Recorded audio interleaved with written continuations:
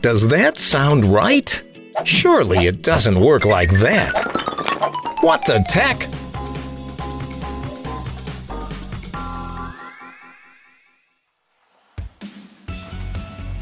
For a flow machine to be able to generate airflow, a fan needs a number of important components.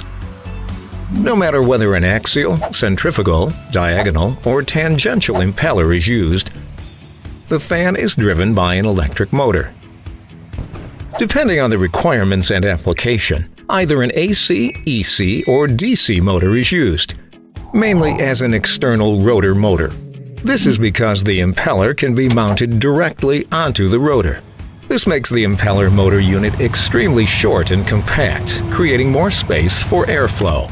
By the way, you can find more information about the motor types via the eye. Of course, the impeller is an elementary component. The impeller is crucial for air acceleration and generating work in the form of pressure. Across all of the designs, the air is drawn in parallel to the axis of rotation and flows out again according to the blade characteristics. For axial fans, for example, the air flows out mainly parallel to the axis. For safety reasons, the impeller blades are often fitted with guard grills so that no one can hurt themselves on them. To achieve good efficiency, an axial fan's impeller should be positioned in a fan housing that has been aerodynamically optimized. Together with a front plate, this ensures airflow control and provides the separation required between the intake and outlet sides. Due to the different types of flow through the impeller, the fan designs have different operating characteristics.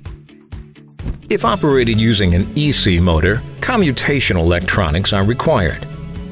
The sensors integrated in the motor allow the electronics to precisely detect the position of the rotor in relation to the coils. To that effect, the coils are energized and the rotor is turned.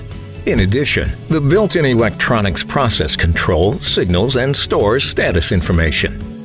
Regardless of the fan type and purpose, additional noise insulation is useful for operation in noise-sensitive areas.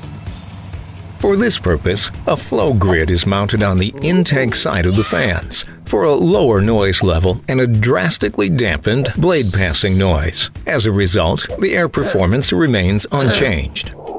If all of the parts are optimally matched, the fan is able to meet the requirements with respect to operating conditions, performance, and environmental influences.